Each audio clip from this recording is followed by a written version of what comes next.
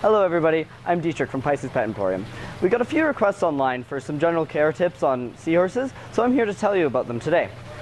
So here at Pisces Pet Emporium, we have two varieties of seahorses. They're both captive raised in Sri Lanka, and the two kinds that we have are the yellow seahorses and we also have the tiger tail seahorses. Now they're very similar. The major difference in the two is that the yellows get to about 6 inches, while the tiger tails only get to about 4 to 5 inches. Now some basic tips for seahorses are that they are not good for community tanks.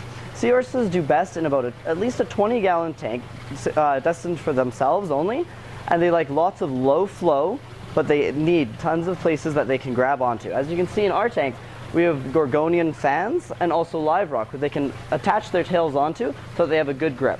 Without those grips, they'll just float around the tank and they'll get very stressed out.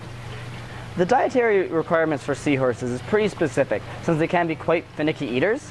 They usually will not eat any dry or pre-prepared food sources, so usually you have to rely on either live or frozen thawed food sources.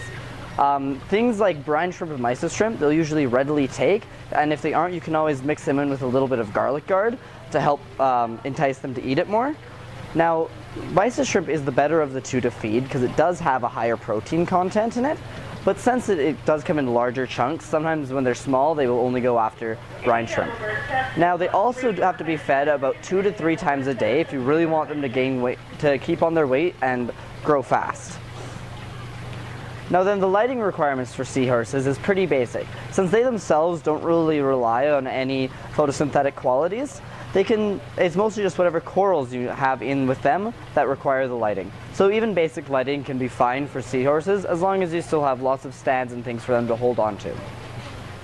If you found this video informative or would like to have some information on any other pets you might have, please be sure to follow the links below or come on down into the store and we'll be able to give you a hand.